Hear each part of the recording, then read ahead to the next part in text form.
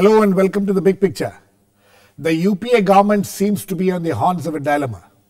Having failed to get some crucial legislations passed in the last parliament session, which incidentally was the last session of the 15th Lok Sabha, it is contemplating the ordinance route for at least some of them. However, it seems to be facing both legal and political hurdles in getting them passed. The Union Cabinet, which was expected to clear some of these legislations today to be promulgated as ordinances, were deferred. While questions are being raised about the ethicality of promulgating ordinances during its last days in power, UPA government is also under pressure from various groups to go ahead with it. Today we will discuss the ethical, legal and political issues involved in taking the ordinance route and whether it can be justified or it should be put off for the new government. To discuss this, I have with me Prakash Javadekar, National Spokesperson of the BJP, Salman, Congress Spokesperson, Tapan, CPIM MP in the Rajya Sabha, Anjali Bharadwaj, Secretary of the National Campaign for People's Right to Information, and Vinod Sharma, Political Editor at Hindustan Times. Welcome to all of you. Mr. Javadekar, I would like to come to you first. Would your party have any objections if the government goes ahead and promulgates some of these ordinances at least? This is our demand, and we are asking now government why it did not bring it for 9 years. And second, last 3 sessions were wasted by their Congress own MPs. So Congress needs to explain why their MPs made such nasty scenes, why they didn't allow House to function, and why Congress could not bring them in. Now, you can't have cake and eat it too. You will disturb the House, and now you will want to create an image that you are something really against corruption. If you would have really intention of fighting against corruption, then you would not have done 2G in first place, not allowed CWG, you would have allowed Sunil Datta to be there. You would not have, you sent the whistleblowers, 3 MPs into jail. Court has said reinvestigate, you are not reinvestigating. So laws in words is one thing. Laws enforcement with real political will is another thing, which is completely absent in the Congress. You have not answered my question, Mr. Javadekar. I answered your question. Will you not have a problem if they promulgate ordinances? No, why we shall? You should not. You will not have a problem. You will not have a problem. No, why we will have a problem? Okay. Tapan Sen, Yes. You think the government would be justified in promulgating some of these ordinances which they are planning to? Ordinance is never a preferred route for in a democratic political system. It is never a preferred route. It should have been passed in the parliament. There were ample opportunities and ample time left. 3 sessions was spoiled because of the ruling party's own problem. And that's why they have landed in that kind of a situation. Now, even at all, some ordinance are issued by them that was under compulsion of a situation that reflects their failure to get it passed in the parliament. And if something has come as ordinance, some of the legislation which are important, which we are also supporting. But the thing is that in ordinance route, there are many issues which parliament should have intervened to make those bill in proper order. There are certain amendments that are required. Those will not be there if that goes through the ordinance. Right. So, ordinance practically make a particular pattern of the bill a fait accompli. So, that way it is never a preferred route. And now, if at all some ordinance might have come on certain important urgent issues that reflect the failure of the ruling party, the governance itself. Salman, does it reflect the failure of the government in getting these bills passed, some of them which have been pending for several years, in fact? They have not been able to get the bill passed, and now this last minute attempt to get it passed through the ordinance route, which is really not, in ethical terms, when the government is in the last days of its in power to do this.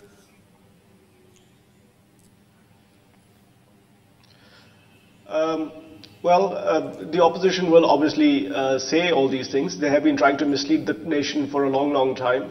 As Mr. Javadekar said, and it is correct that in the last couple of sessions, because of the very emotional issue of Telangana. There were disruptions, including by our members of parliament and also by some other members of parliament that the BJP is actually cozying up with. So it was a divisive issue, but this is not the real stalling of parliament did not happen in the last couple of sessions. The real stalling of parliament has happened in 2011 and 2012. And you can go through newspaper reports, as I do frequently, and you can see how vociferously and BJP stalled parliamentary kind of work time and time again. And it is no doubt that that is because of these kinds of issues, these kinds of stalling kind of mechanisms, that the BJP, that this Lok Sabha has been described as one of the least productive. Why you did so not now it's call very easy for them parliament to say that session you for didn't 100 do days? this so many years back. Salman source. The facts on the ground say that these people did not let a lot of the legislative work occur. Can you hear me? Hey, Mr. Source, let me give you a couple of instances of here. The Prevention of Bribery of Foreign Public Officials and Officials of Public International Organizations Bill 2011. The Lok Sabha, it was introduced in the Lok Sabha on 25th March 2011. Standing Committee report was received on March 29, 2012, a year later. Now we are in February 2014. You had nearly 2 years to get this bill passed. Now that, it was introduced in the Lok Sabha, the bill has lapsed. Similarly, the right of citizens for time-bound delivery of goods and services and redressal of their grievances bill 2011. Lok Sabha, it was introduced in Lok Sabha on December 28, 2011. The Standing Committee report was received on August 28, 2011. Again, the bill has not been passed, so it has again lapsed. Do you say that in the last 2 years, the government was unable to get these bills passed, which are now being touted as some of the most important legislations which your leader wants it to be passed? Doesn't this show the kind of the way in which the government has been able to manage the parliament? Sorry, are you asking me? Because I was yes, Salman, I'm asking you. Okay, all right. So, look, I think the facts are in front of you as well. You can do your own research. People sitting at home can actually see exactly how Parliament has been disrupted for a couple of years now. So, like I said earlier, I don't know whether you heard what I was saying about how this Parliament has been among the least productive. And, and a large part of the blame goes to the opposition, especially the BJP. Now, we did get several important pieces of legislation done, and yes, thanks to the BJP as well at times when we really had to get some really important work done, like the Lokpal bill, where we did get support, or the Telangana bill, where we did get support from the BJP.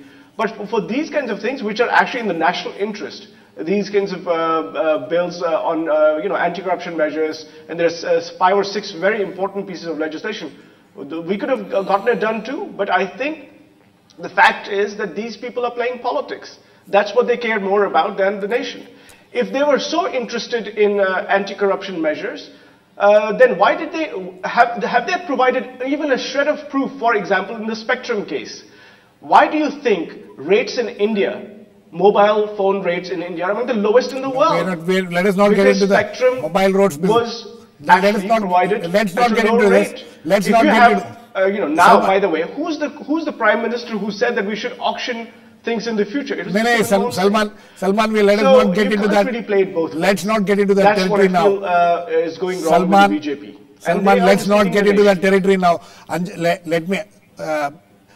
Let me get Anjali in on this. Anjali, you people have been fighting very hard to get some of these legislations passed, and now that, are you comfortable with the fact that these have to be passed in the form of ordinances? Well, let me say that I agree with some of the previous speakers. The ordinance route is the least preferred route in a parliamentary democracy. Even for groups like the NCPRI, the National Campaign for People's Right to Information, who have been demanding that the Whistleblowers Protection Bill, the Grievance Redress Bill, which are going to impact every citizen of this country, we've been saying these bills should be passed. Very patiently, these bills have been drafted, developed with with people in the parliament, members of parliament, in the standing committee. There have been large-scale deliberations on these, and we've had a draft in the parliament which is actually very good on these legislations. The grievance redress bill is a very good draft, and the standing committee report, which was an all-party standing committee, deliberated very nicely on it and has given very, very good suggestions. Now, the problem is that despite several sessions of parliament, like you yourself said, this particular bill came in 2011. Let me go back a little bit further. 1960s was the Administrative Reforms Committee which said there should be a grievance redress mechanism. From then, the government has been deliberating on it, citizens groups have been deliberating on it. 2011, there was a sense of house resolution. The parliament promised the people of the country that a citizens' charter grievance redress bill will be given to the people. We have been reminding the parliament, every session of parliament, sitting at Jantar Mantar, talking to all political parties, saying that this bill should be brought in. Unfortunately, we have seen that the parliament has now adjourned, it's been prorogued, and even now the bill is not here. This bill not being passed actually impacts every citizen. There are people who have to go without their rations, there are people who have to go without their pensions, people who have to go without medicines, because when they complain, there is no system for redress. So what we are simply saying is that we were really hoping and requesting to every political party that it should be debated and passed by parliament. All political parties, Mr. Javadekar is here, Mr. Tapan Sen is here, the Congress, everybody said that we support this bill. Why has this bill not been passed? Now, the simple reason, Girish, is that the parliament is not functioning. Now, to me, that is a huge concern, because when we say that the ordinances are to be passed only in a state of some emergency, I would say that this is probably the worst scenario in a parliamentary democracy, where bills lapse because parliament is just not functioning. So for us, it's a least preferred route, but we don't think that this bill now, which has lapsed incidentally, should be allowed to just go away, just because our parliament is not being able to deliver to the people of this country these basic human rights legislation. Mr. Javadekar, Mr. Javadekar, one thing, you can react, let me say one thing. The fact is that all political parties that, I have also been following these, the way these bills have been stalled, and I've also been following what people like Anjali and her and similar civil society groups have been putting pressure on all the political parties. All of you agree, but there is no sign of you people coming together on bills like this, which should be above politics, but politics has been played on everything in the last few sessions that we have witnessed, which is really tragic. First, let us discuss these two bills. Yes. What is the status today? Lapsed. Whistleblower, no, not. Not the whistleblower. 1 minute. Whistleblower bill, we passed without even government amendments, only to ensure that this doesn't get lapsed. Right. This is a reflection on government's inefficiency. This was... And Anjali, 1 minute, Anjali knows it. See, the issue was very clear. Whistleblower, nobody was objecting. Right. On the other hand, people gave very proactive amendments. Right. This, the Parliamentary Standing Committee gave, on which government also accepted many recommendations and moved official amendments. Right. So the bill with as amended was to be passed. Right. We were ready to pass as is amended. But then that day we were told, if we pass as is amended, that is the right bill, then, so perfect bill if would have passed, it would have lapsed, because there is no Lok Sabha to go back. So we passed an imperfect law. Right. Knowing fully well, just with the intention, that shows a willingness of the political parties to walk extra mile just to keep that momentum of the bill, A. But it is essential responsibility of the government. I cannot introduce the bill, government bill. There's no yes, doubt. 1 minute. I moved a private member bill. Yes. To bribery, against the bribery of in the private sector. Right. But that doesn't make difference. That doesn't make official bill. Okay. So official act will come only if the bill, and that is the government responsibility. We wanted a 100-day session, they never made it. Salman was raising a 1 minute. Let me also tell you, 11 and 12, the 2 sessions which were lost, 2 sessions, not 6. Out of 6, only 2 were lost, and all the opposition parties, including their own supporting party, were demanding JPC on 2G. Yes, the government refused adamantly. No, and next session, first day, they accepted. So he is responsible. Okay. So it is a comprehensive failure of the government. As far as the public grievance is concerned, our state governments have passed, and we are very happy with the experiment. That has brought a complete cultural change in the office working. But the problem is Congress members in the well. That is the problem. You blame them, they blame you. Government, no, they can't blame us. We were not in the well. And government never listed these bills, which are good for the public. Let me get Vinod in on this. Vinod, how do you look at this? And do you think now that the President of India, who will ultimately have to promulgate these ordinances, he is really faced with a situation where he will have to apply his mind on whether these ordinances needs to be passed in such circumstances when the government is on its way out? Well, the final word would be coming from the President, and if the President returns these ordinances back to the government, I don't think this government will have the courage to send it back to him again. But I wonder whether that will happen. These are legislations for which there have been huge demands. Yes, of course, they are imperfect because they have not been adequately debated. But I want to raise a broader issue. Yes. I wonder whether it is prudent to introduce such legislations in the lower house, even when a given session or a given parliament is in its early stages. I think such bills on which there is a logjam or on which political parties are trying to rob the ruling party of brownie points, of talking points, they should be introduced in the upper house so that they don't lapse. For the simple reason, like the way the Women's Reservation Bill was introduced in the upper house. Yes. And had these bills been pending in the upper house, I think the legitimacy of the ordinance would have been greater.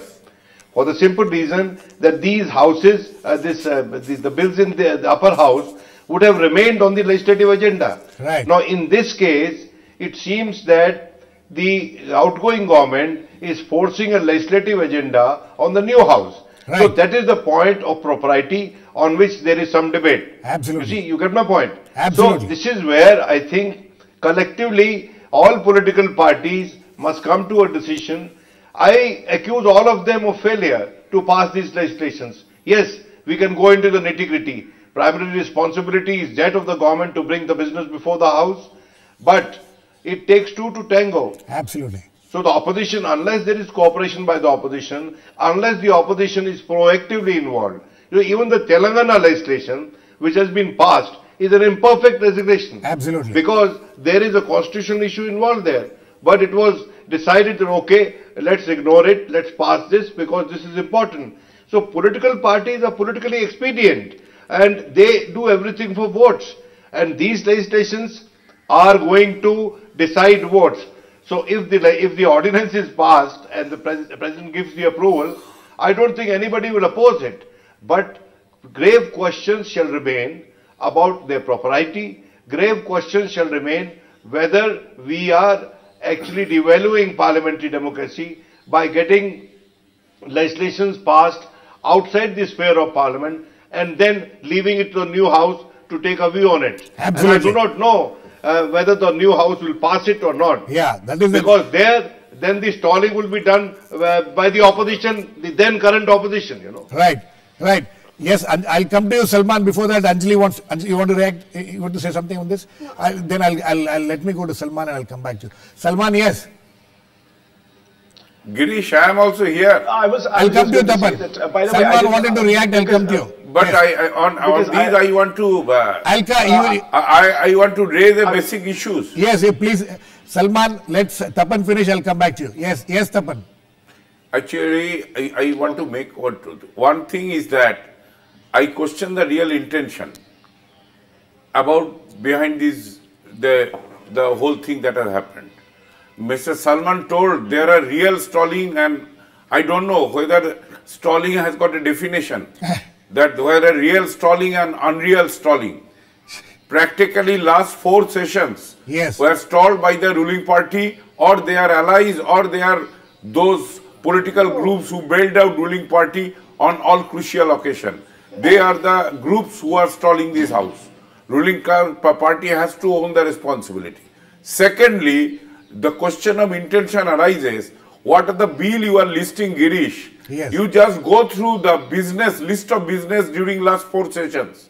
How many days those bills were listed for business? How many days? And that is the prime responsibility of the ruling side. In the Business Advisory Committee, as per their proposition, the list of business, legislative business was prepared. How many days somebody should go and scrutinize? Those list of business of both the House, Lok Sabha and Rajya Sabha are available in website. You please go through it. How many days it has been listed? And on those days, who are the persons who stalled the House and for what reasons? Where there are issues, where there are class interests involved, like banking privatization, like pension regulatory authority bill, they go out of the way and the bill got passed when the government and the principal opposition join hands. Right. Okay. So, where there are corporate interests, where there are commercial interests of the big business houses, all those controversial issues, Mia Bibi ek ho jata hai, pass ho jata hai. Okay. So, and these basic issues, on that all kinds of politics are being played. I take your point. That is the issue. I take your point, Tapan. Vinod, I'll come to you. Salman, yes, please. Salman Soos, now you please react. On both points. I mean, yes. Let me just, yes. By the way, I mean, the last several sessions were disturbed by members, including of the Congress party. But please remember that this Telangana is not a regular kind of issue. It is a very emotional issue, and we ourselves do not want the House to be disturbed. We wanted this bill to be passed. It wasn't as if we didn't want it to be passed. We wanted it to be passed. And by the way, it is not correct to state that these two parties get together only when the commercial interests are kind of at hand. We have to remember that the Food Security Act was passed and the Land Reforms Act was passed, and many people in the corporate sector were not very happy. We keep getting slammed by everybody about how we are subsidizing everything and this thing and that thing. So those are not commercial interests, by the way. Now, on the issue of ordinance and is this proper to do it right now? I would suggest the following. Yes. No, please, let me just finish. Okay. Let me finish on the issue of ordinances. Okay.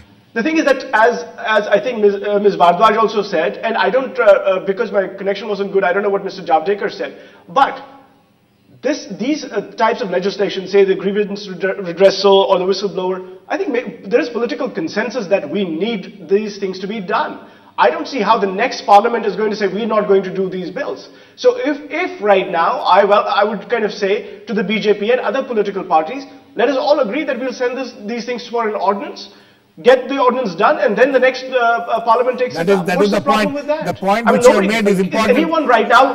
the point you have made is important. Is anyone right now going to say that let's not do these things? No, I'll come back to that. You have made an important point. Yes, Vinod, very quickly before I go to Anjali.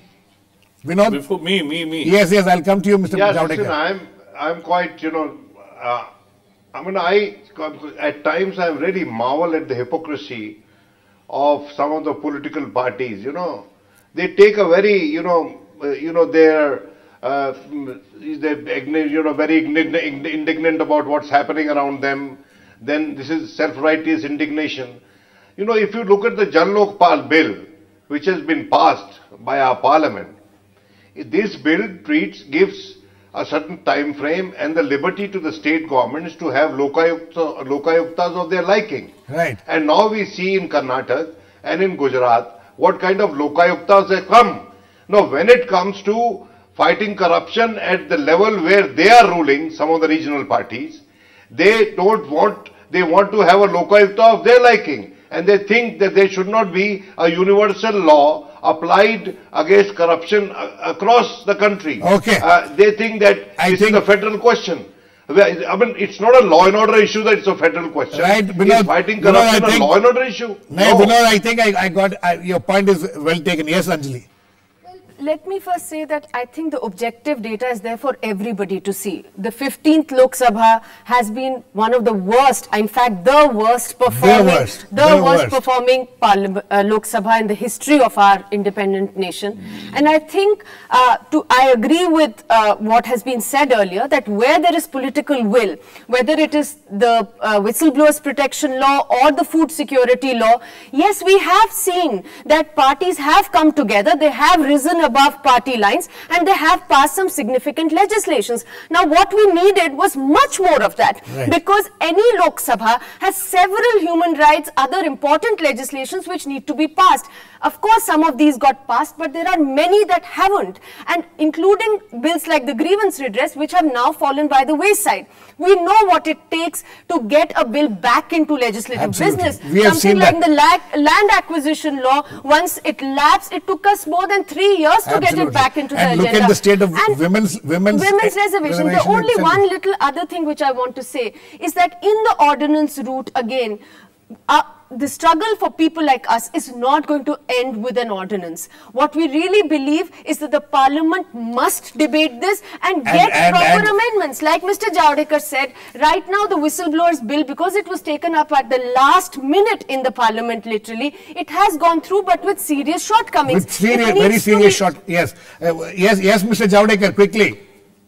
Just 2 sentences. Yes. One is that ordinance route to be taken is not the prerogative of the opposition parties. It's not, certainly not. Ruling party, 1 minute, ruling party, instead of asking us something, should really take informal view of the president, because he has to give assent.